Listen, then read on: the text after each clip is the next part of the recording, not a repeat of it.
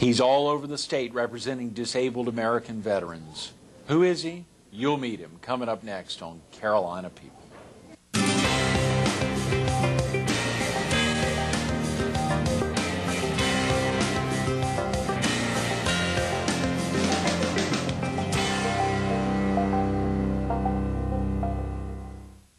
Good morning. Welcome to Carolina People. This morning we're at the Golden Corral on Highway 501 in Myrtle Beach in front of Walmart in Circuit City.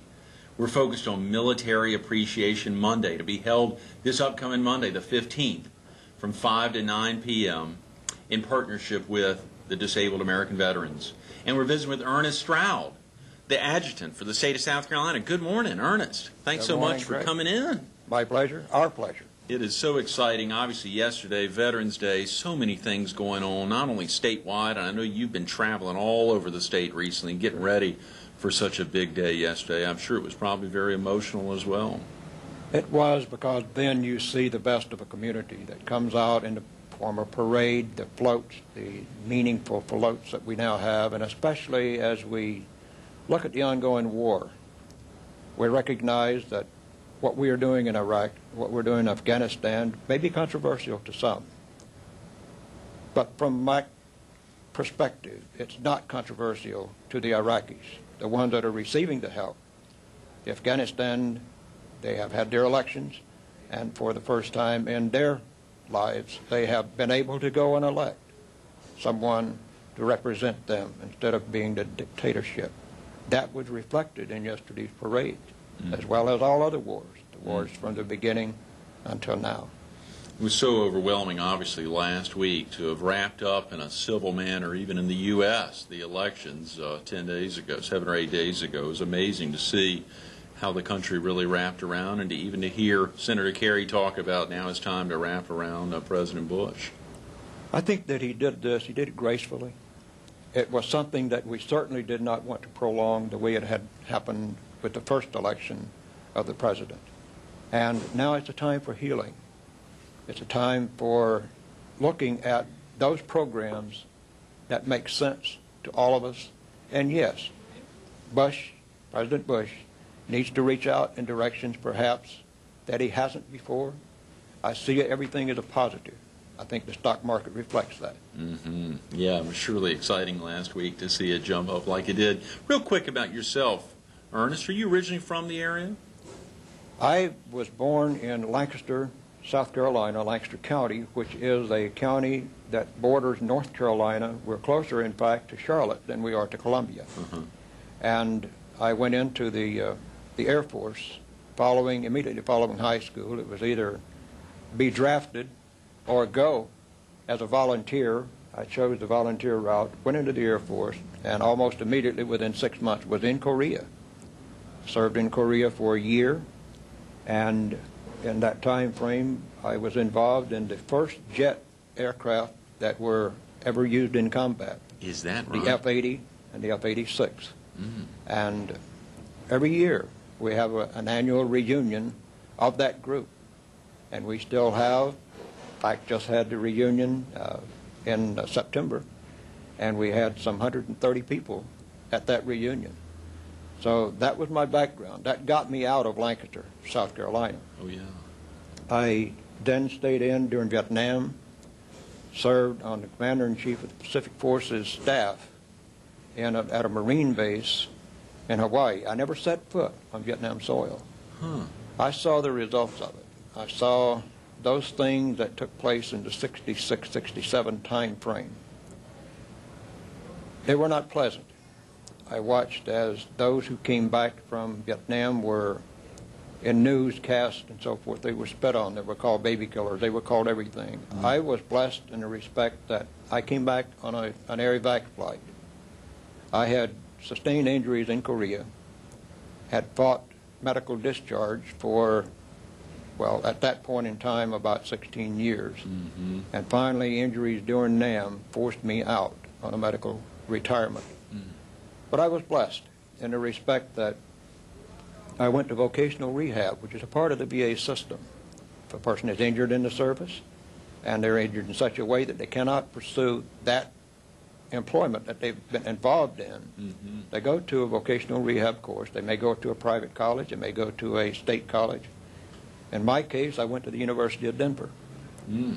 Graduated with a BSBA with management science as a background.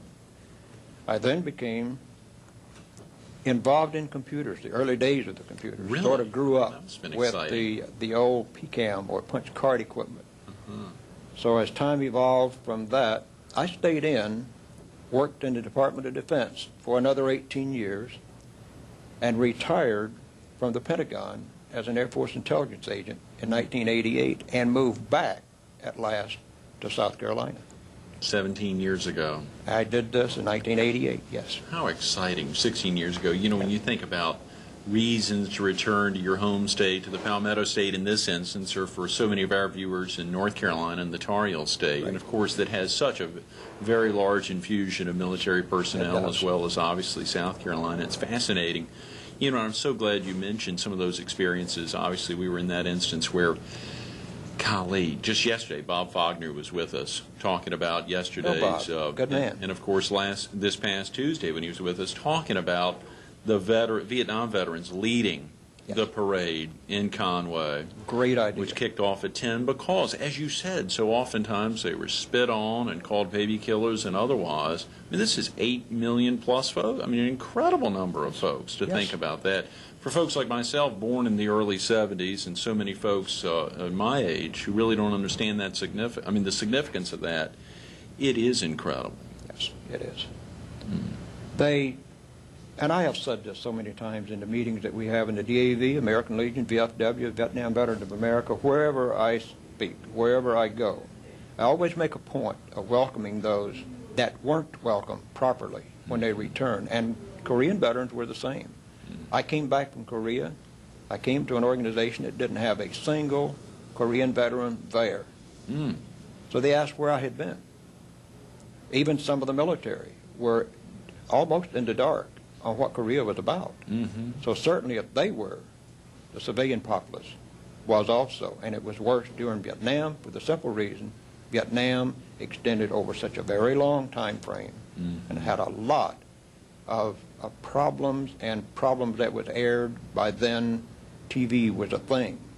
I mean, everybody could watch the evening newscast and see what the news media wanted them to see, just like has been the case in the recent elections. Right. Same process, same thing. You know, Ernest, you're visiting the VA's website from 2000, and the figures that they use from 2001, still living veterans from Korea, from the Korean War, numbers almost 4 million. That's the true statement. 3.9 some That's million. right. And to think of those folks from a war in the early 50s being around and having shared those memories, but of course so many of them having gone back in, like yourself, into Vietnam, and even potentially some of them, I'm not sure what the age requirements are, potentially some of them having gone or no to Iraq in the early 90s. Are there age requirements in the military? There would be an age requirement, but if you were very young when you went into Vietnam, it's a possibility that you could be called back. In fact, a doctor, or I believe he was a psychiatrist, is now 67, and they have asked him to come back into and be trained to go to Iraq. Wow. This was in the news within the past 3 weeks in the state news. Oh, Lord, that's fascinating. So to answer your question, there is an age rule, but if there is a need for that specialty, they waive that age rule. In his case, prime example of that. That's fantastic. Share with the viewers a little bit. Of course, this past Monday, Jim Cutler was with us promoting this upcoming Monday's event. Okay. Military Appreciation Monday. I think it's been going on between a partnership with DAV and Golden Corral, golly, for almost 5 years now. It kicked off 5 years ago in Virginia Beach, and then 4 years ago with all their stores nationally. Share with the viewers a little about how that's been received, and not only with disabled American veterans, but it sounds like all veterans.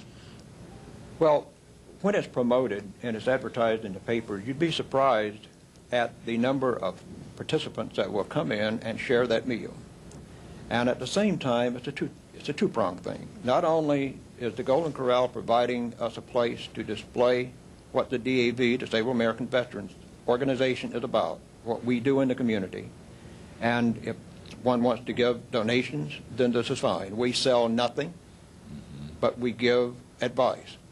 And when they do this, we have people who are not members of any organization, such as a veteran service organization. In our case, most of what we see is American Legion, DAV, VFW, Vietnam Veterans of America, Purple Heart, Blinded Veterans Association, Jewish Veterans Association, others that are smaller in size, but they are the major ones that you see.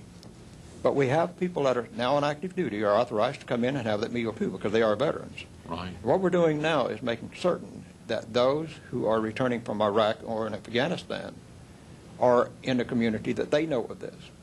So on that night, Fort Jackson just happens to be one of the largest areas that has a Golden Corral near a military installation. Wow. And it's amazing. I don't know exactly what the figures are, but it's in thousands of meals that is given to those that are veterans. Oh, yeah. It's a great, great concept, and it betters and gives the Golden Corral a name. I know this. When I go, for instance, to Alabama or Georgia, and my family, myself and my son, and who is retired military, and his wife, who is also a retired military, when we go out and take the children to dinner, we go to the Golden Corral. Wow. It takes us back. So you give to us that meal, but we in turn and the families remember that. And we come back for it. Yeah. Ernest, this is 467 franchise and company-owned locations in 39 states. I think I saw in the 4 years that they've been doing it nationally, they've served more than 700,000 veterans. Think of the dollars.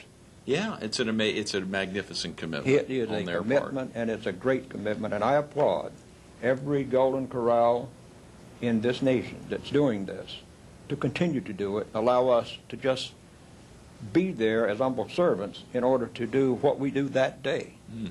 And I appreciate the news coverage, because without that, the word doesn't get out. It's similar to what we just went through with getting the vote out. Right. It's exactly the same process. Without the data being known, then you have nothing to go to. Ernest, share with the viewers a little bit about disabled American veterans, and obviously the aspect of you traveling around the state as adjutant, and exactly what some of those responsibilities are. Again, of course, with yesterday being Veterans Day, I'm sure you were all over the place. It had to be. We had a Columbia parade. I think there was 106 or 108 entries, or floats, or however you might refer to that, in that parade. And following that, we went to the National Public Radio and did a program in the afternoon from 3 to 6 over on Greystone Boulevard in Columbia. And this was done by Brian Kuriak, who is a National Service Officer Supervisor in the Columbia office. And he's a monitor for this. And several of us went over there and continued the theme of the day there. All around the state, everyone, practically every community will have a Veterans Day parade. Ours in Lancaster was done on the 6th because of so many other commitments on the 11th time frame. And when we do this, we see people that literally will cry as certain elements will come through, and especially when we see the POW MIA float or car, whatever they might be in, come through. Nobody hesitates for one instant to stand and pay respect to that car, whether or not it has a flag. But it's so great to watch as you go back to the reviewing stand, for instance, and as a parade moves its way down the street, every element that has an American flag on it, people stand for it. Wow. They stand at attention while it goes past. That tells me that they remember Veterans Day for what it is. Great outpouring throughout the state. And this is military members and not obviously civilians. Everybody. Yeah, everybody. Because when we stand, they feel obligated Yeah, to. sure. How exciting. That was an amazing day yesterday, and for so many events that you all are involved in. And obviously the American Legion, so dramatic. Everybody. Yeah. You know, we come together. The service organizations have done two things in the past couple of years that have made a difference. When we go to Congress and we talk to our congressmen every year in the spring of the year about our programs, we stand now together when we talk about funding for VA hospitals. We talk about funding for medicines and so forth, and budgets within the VA hospital. Now the major service organizations stand shoulder to shoulder in order to push this program, to say this is what we need. Mm-hmm. We're not standing apart. The American Legion, DAV, and the VFW being the largest, are in one accord on what we do. And it's great to see this in every community. Mm-hmm. In the parades you see it. When you are looking at the floats, there they all are, mm-hmm. one after the other, some all together on a float. Up in Lancaster, we had them together. Is on that a float, right? All three service organizations. How exciting. And it works, because there shouldn't be animosity among us, especially. Of course not. Absolutely. I mean, if there's animosity in the community, we try to solve that. Mm-hmm. Well, you know, to see the numbers of DAV alone, and obviously you're wearing your cap, past commander, 98 to 2000, life member, and obviously now adjutant. To see 1,250,000 members of DAV, to think y'all are entirely supported by contributions, you're not a government entity, no government funding. How do y'all go about reaching out in the community of folks who may not understand exactly what veterans go through, some of the help that are needed, particularly for disabled American veterans? We have 42 chapters in South Carolina. They're located almost in every county. Right. As you can tell, there's 46 counties. We have 42 chapters. And what we do, we meet on a monthly basis. Mm-hmm. Most of us. We are allowed to meet less frequently than that if our charter so decries, but we must meet in order to make contribution and to follow our own Constitution. Right. What we do is advertise. We have newsletters that goes to everyone.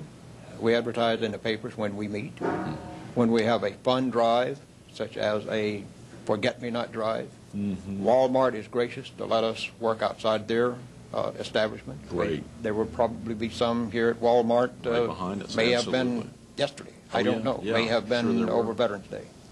But anyway, the community itself is aware of what we are and who we are.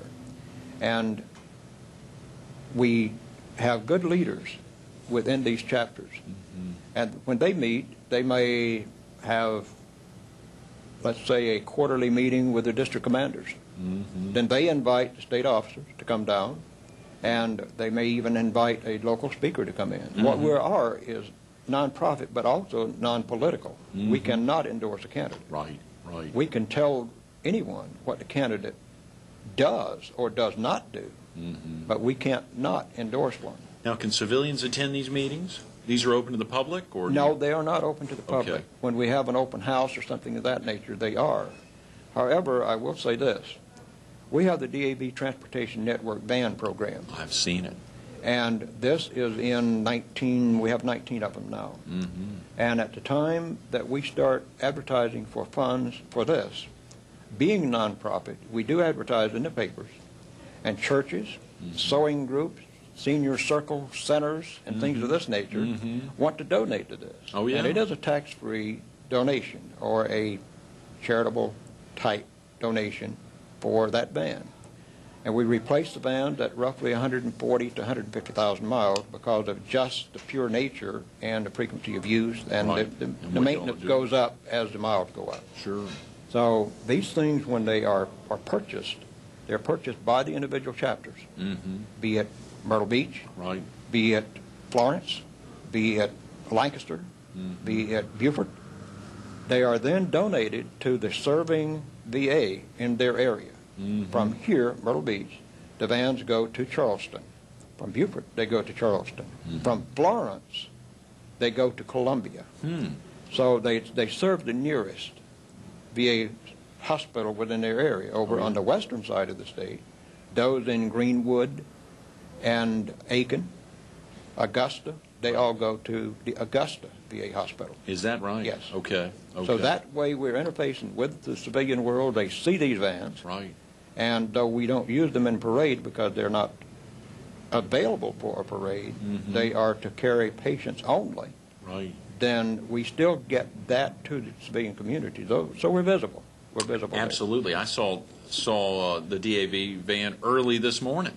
as I pass between the U.S. Army Reserve and the VA there on the former Air Force Base where my Right, studio is located. right. I'm right behind the U.S. And Army you know Reserve. that they're going to be opening that clinic and expanding that clinic. That's exactly just, right. Even as we speak. I remember when Congressman Brown and others were in town. I think you were here. I was there. So many others close by were there as they were breaking ground to expand, Yes. and obviously having completed that, we've seen some beautiful new lines in the parking lot. Oh, yes. And some Oh, nice yes. Saw that drive-thrus last there. Sunday. Did you? Yes, you they were there? had them blocked off, Oh, yeah. but I knew that they were new. In fact, they were working overtime Sunday. They were I out bet doing they some were. painting on the side of the building as I drove through there. It is a spectacular what they've done on the former Myrtle Beach Air Force Base, and obviously so many bases that have had to be reconverted. Obviously, you drove through there very Right. recently, and to see that commitment, of course, you know, one of the most exciting aspects, if you'll just break down, we've only got a few minutes, Ernest, if you'll break down Monday evening for viewers, as you say, young folks who are either currently serving or weren't aware of Military Appreciation Monday. Obviously, one of the things that Jim mentioned on Monday,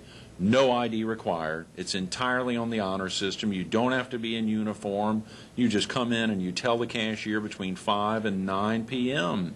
And all the accoutrements, including beverages, here available at Golden Corral. It's something that you can't beat. When you get to the Golden Corral, what you'll see is a canister that will be about this big around, I believe. Right. It's got a little hole in it. Mm-hmm. And what it is a donation canister. Mm-hmm. There's nothing that we are selling. Mm-hmm. We are, if you want to talk about membership or if you want to talk about programs, we'll hand out some program materials that the DAV has printed, National DAV. Mm-hmm. Takes care of printing this. That will be given out. And other than that, we're not there for the purpose of bugging anybody or bothering anyone. Right. DAV is grateful for what Golden Corral is allowing us to do. Oh, yeah. And as long as I have been involved in it, I've never seen anyone turned away. It is the honor system. And you do get exactly as advertised, whatever you want to eat, whatever Golden Corral has in it. Right. And the family members are not free. It is just a military member. Right. So that is a distinction. Mm-hmm. And please don't come expecting to feed a family of 7. Right. It's the military person or ex-military person, former military person, that is being served free. And it doesn't make any difference if you're National Guard or if you are Reserve or if you're active duty, retired, or still in uniform. It makes no difference. It's a great program. I would encourage everyone to think a second time about where our nation is and what's taking place in Iraq. And when you see someone and recognize this, the veterans that's coming back now from Iraq, Iran, Afghanistan, they're going to have mental problems, many will, because they have been in danger from day one there. Unlike Korea, unlike Vietnam, we had a front. We had somewhat of a line that we could almost draw in the sand, 38 parallel, for instance, in Korea. Generally, we didn't see North Koreans south of that. If they were in a MiG, of course, we shot them down. But the point is this. We had some sanctuary, so to speak, if you were south of that 38 parallel. There has been no such parallel, no such sanctuary in Afghanistan or Iraq. There's danger there. So when we see one of those coming back, if you see them in an airport, go over and talk to them. If you know one's coming back between now and Monday, go over and invite them to Golden Corral. Invite them to come over with you. Bring them over. It's a great program. Those are great words, Ernest. We've got a minute, and you think for reaching out to folks, obviously you're wrapping up the week. Jim Cutler kicked off the week. You're wrapping up the week, and surely a lot of focus has happened on Military Appreciation Monday in 72 hours. But the aspect for disabled American veterans, if there was a plea to try to encourage folks to think about joining or making donations, is there a phone number statewide, or could people contact you to make a donation or otherwise? Greg, let me just give you the toll-free number for the South Carolina DAV is 1-800-794-1260. Okay. Our email is scdAV@microbyte.net. Okay. Okay. Our department website is www.scdAV.org. www.davsc.org. Right. Any donation that you want to give, I would suggest giving them to the local chapter. And we're advertised in the paper. If there isn't a chapter in your town, address it to Department of South Carolina, Incorporated, P.O. Box 5317, West Columbia, South Carolina, 291715317. That's fantastic. Thank you so much. Thank you.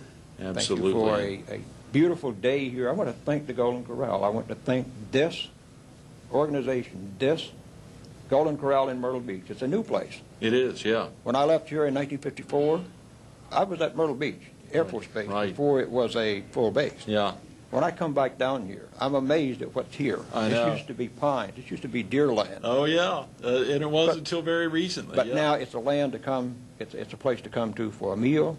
I hope that every veteran that sees this program takes advantage of this. It's a once-a-year good program. Absolutely. Ernest, thanks again so much for being with us. Thank you. Absolutely. God bless. God bless America. Yes.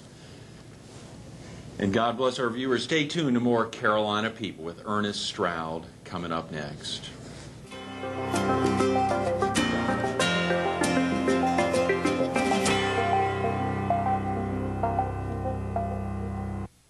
The event is Military Appreciation Monday. The date is Monday, November 15, 2004.